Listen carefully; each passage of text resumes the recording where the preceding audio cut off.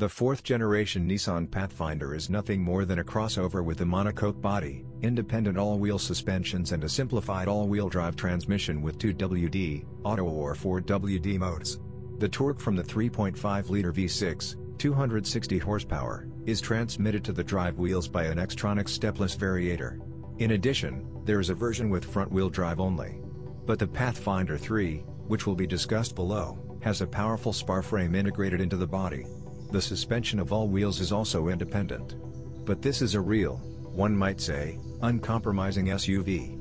Under normal driving conditions, the torque is transmitted to the rear wheels, 2H mode, and in auto mode, the front wheels are connected by an interaxle clutch.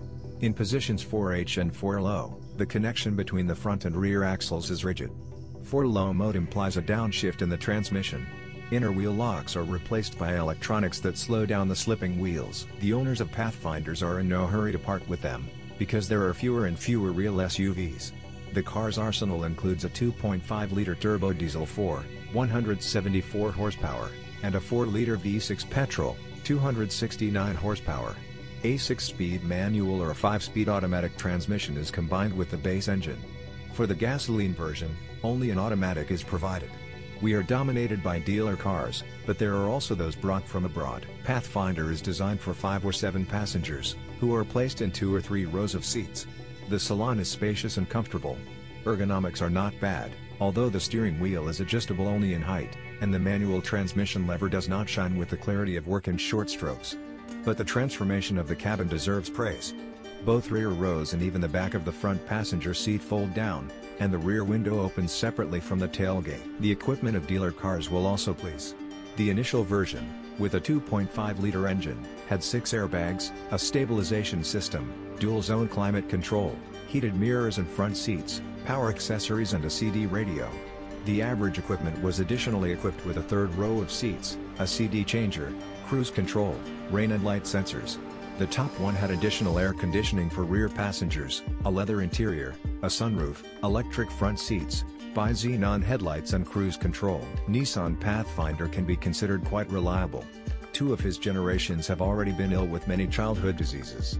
Many, but not all. The 174 horsepower turbo diesel is not only the most common engine in the range, but also the most trouble-free. If you refuel with high-quality fuel, there will be no breakdowns. True, over time, by 80,000 kilometers, injection nozzles usually begin to tap.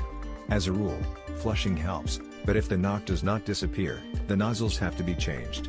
It is better to contact the officials or a specialized service equipped with modern equipment, since the nozzles have an identification number and, after installation, must be registered in the onboard computer. The Petrol 6 is also, in general, reliable, but suffers from one ailment, however, very unpleasant. It is demanding on the quality of fuel, and so much so that due to the wrong gasoline it can even die. The fact is that the surrogate, more precisely, its unburned part, settles in the catalyst and, accumulating there, ignites. After combustion, the remaining ceramic dust is sucked back into the cylinders and destroys the engine. There is a process comparable to when sandpaper is passed over the mirror of the cylinders.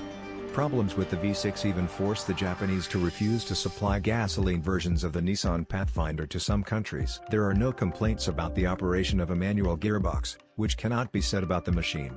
The box cooling circuit is built into the engine radiator and may depressurize over time. Antifreeze that gets into the transmission will sooner or later disable the machine. In the all-mode 4WD all-wheel drive transmission, after 3 to 4 years of operation, the driveshaft cross wears out. The rear gearbox can also fail, and racing on asphalt in 4H mode destroys the transfer case. There are no surprises in the fully independent suspension. Unless the ball bearings are changed as an assembly with a lever, and the racers can withstand no more than 40,000 kilometers. Shock absorbers and wheel bearings of the rear wheels fail by 100,000 kilometers. The latter are replaced as an assembly with the hub and ABS sensors. The paintwork is not durable, and the chrome parts began to bloom even on fresh copies. The windshield washer nozzles are poorly located, they freeze in the cold. Due to the poor thermal insulation of the roof, condensation forms. The turbo diesel is reputed to be reliable. The guarantor of its longevity is not only the timing chain drive, but also high-quality fuel with an appropriate level of service. To extend the life of the motor, change the air filter more often. The petrol V6 is even more discerning in terms of gasoline quality. The surrogate destroys the catalysts and the engine itself. Traces of antifreeze, urgently contact the service. Do not neglect extraneous sounds from the bowels of the transmission. The rear gearbox often fails, which, before breaking down, gives itself out with a rattle and clang when starting off or braking. In the front suspension with transverse levers, the weak point is the ball joint, which comes complete with the lever. She rarely nurses more than 50,000 kilometers. The steering rack also does not differ in durability, so the appearance of knocks in it should alert. The rear suspension has a design that is rare for a car of this class. It is an independent double wishbone.